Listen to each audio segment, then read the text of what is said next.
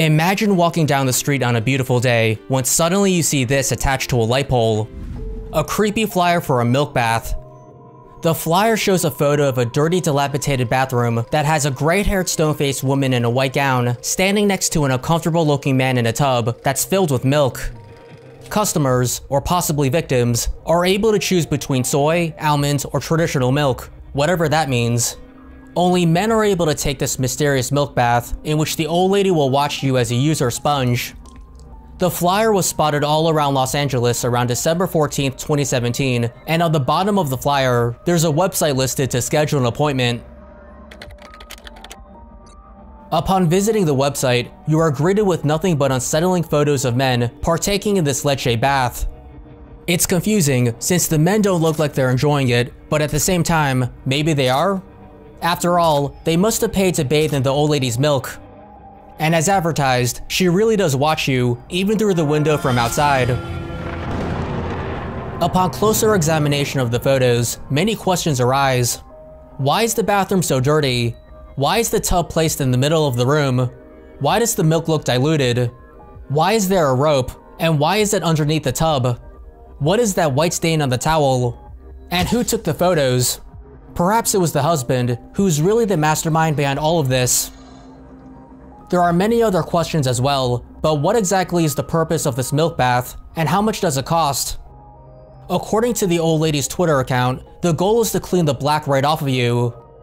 The average tub holds 40 to 80 gallons of water, so that would mean that the average cost of filling a tub with dairy milk would be around $260. That means that the old lady possibly charges hundreds of dollars just for a single bath. It didn't take long for word to spread about the milk bath lady, and soon, social media users would make horror memes about it. One YouTube commenter named Black Mr. Black wrote, "She must be a dead woman who needs to sucker men into getting into a cursed bathtub with milk in it that somehow sucks some of the men's life force when she watches." Eventually, the mainstream media ended up reporting on the milk bath lady, as the aforementioned flyers were spotted in St. Louis, Missouri, and Phoenix, Arizona. And I saw this. To be honest, it sounds like a really good time. And honestly, I'm really thinking about it. So I just went to the webpage right now. I know. Pretty interesting, huh? Here's the second half of those pictures. And if you haven't guessed it, this is my favorite picture right here. So how does one actually take a dip in this coveted milk bath? Inquirers were told that they had to mail a physical letter to the old lady explaining why they were a top candidate. There was also a hyperlink at the bottom of the milk bath website that told users to email the old lady. Clicking on the link then brought users to a Facebook page that belonged to a guy named Alan Wagner. His page was apparently filled with memes and comedic content, and it soon became clear that the milk bath was a hoax. You are fake news. Wagner and his creative partner Sidney Marquez were the masterminds behind the prank. Wagner, who was a 26-year-old digital artist that worked for a now-defunct comedy website called Super Deluxe, decided to create the milk bath flyer. The ad was originally pitched to a beverage company that requested Wagner to create a meme that would make their drink go viral. The tub was supposed to be filled with a drink, but the company thought that the meme was too weird, and so they decided not to go with it. That may have been a mistake, however, since the ad ended up going viral, with Wagner replacing the drink with the milk. It's unknown how long Wagner kept these flyers up, since it's generally illegal to post flyers around California without permission. Around 200 flyers were posted around LA, and the website got over 500,000 visitors within a week.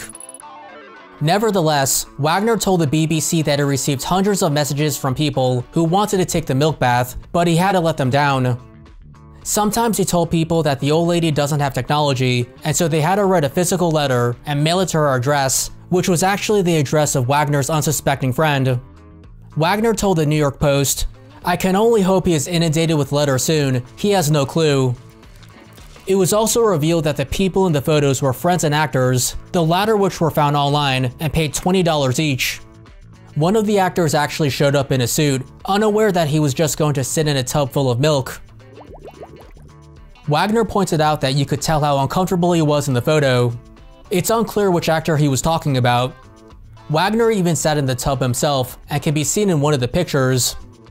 The tub, which may be a bath fitter, was bought from Home Depot and then returned. The bathroom itself was created using objects that were lying around, and everything including the set and actors cost only $300. With the mystery of the milk bath lady solved, there was just one big question that remained. What exactly does the ad mean?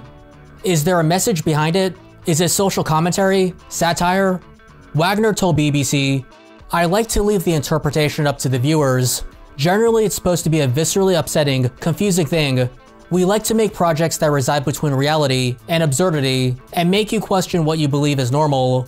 We like to blur the line between what's real and what's constructed." Wagner also told the Post, "I really like the image I came up with. This old woman bathing men, and it's ambiguous what anyone is getting out of it.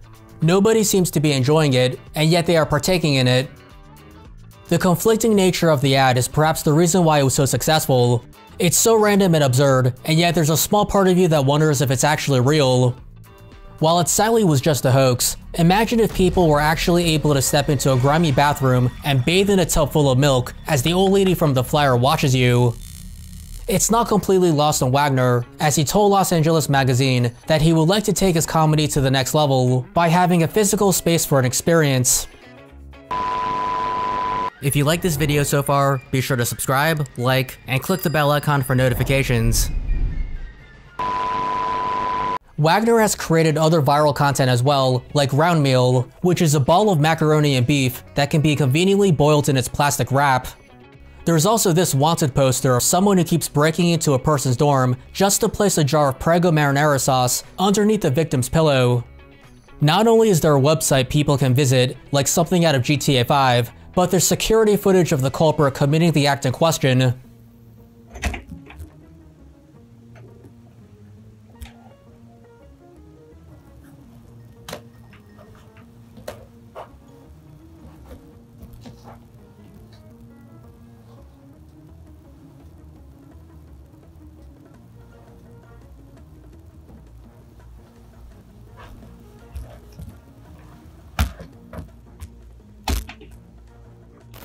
What's more, you can email the victim with any leads, and when I did that, the victim replied that they've been getting thousands of emails containing false information, and that I should contact the authorities if I know who the real culprit was. Now this is where the story should end. A guy ends up making viral content and finds success doing what he loves.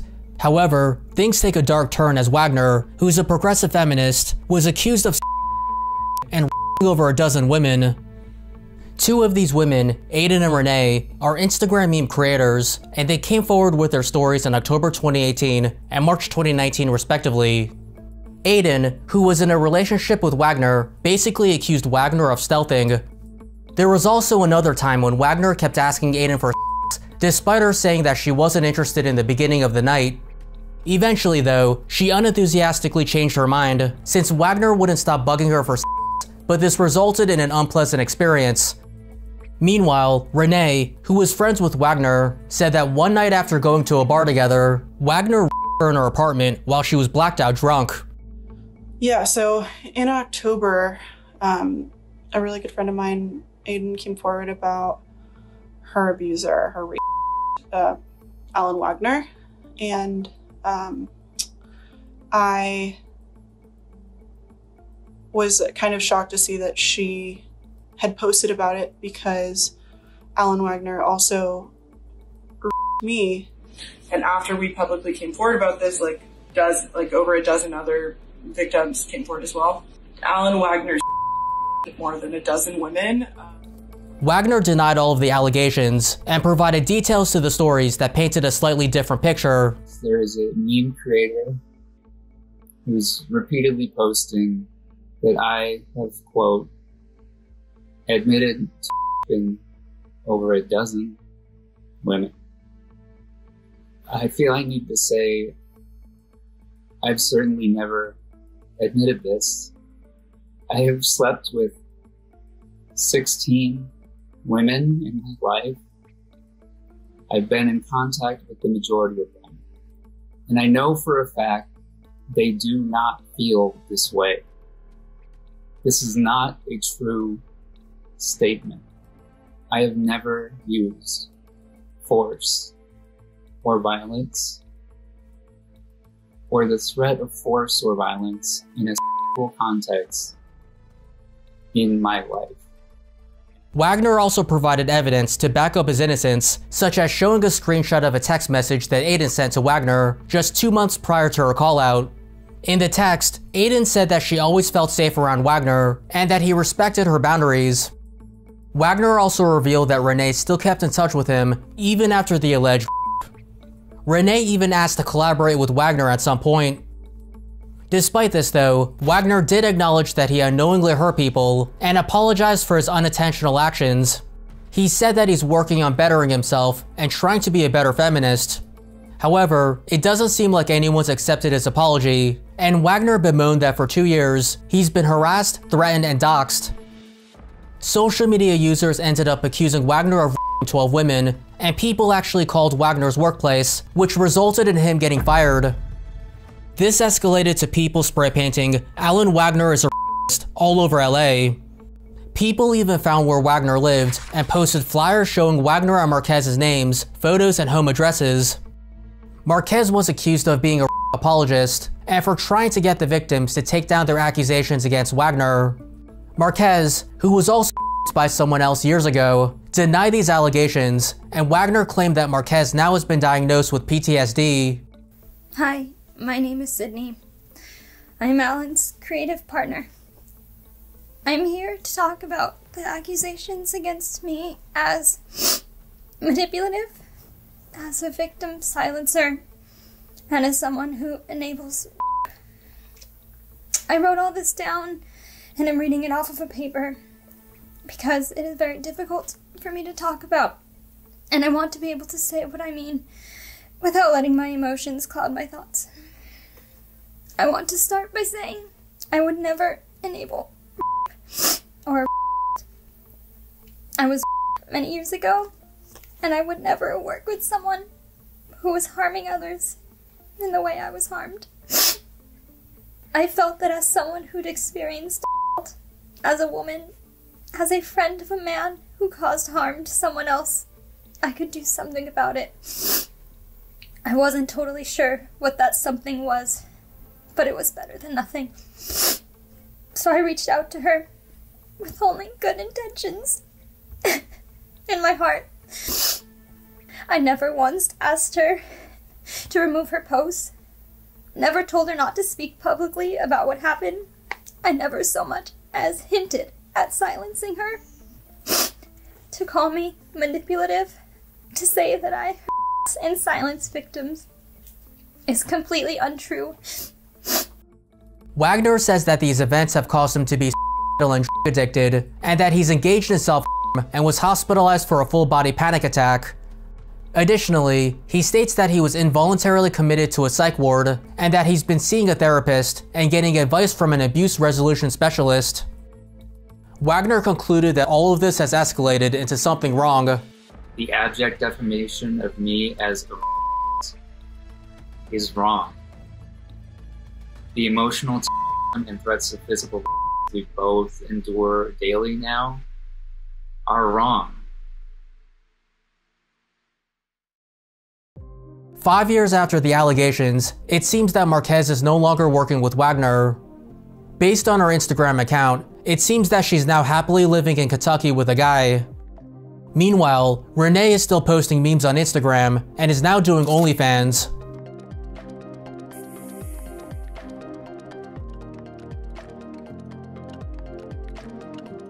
As for Wagner, he still posts memes on his Instagram account and is supporting himself on Patreon, where he has almost 1,000 patrons as of this time. So it seems everyone has moved on with their lives.